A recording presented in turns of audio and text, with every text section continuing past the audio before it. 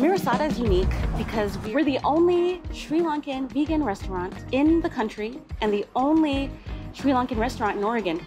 We often describe Sri Lankan food to our customers as a cross between Thai food and Indian food. The big feature is the rice and curries. You'll see a lot of curry leaves, pandan leaves, onions, garlic, turmeric, ginger, tomatoes, curry powder, I have to have that. We are a cooperative. There is no boss. We're all bosses. We work as a team and we look out for one another as a team.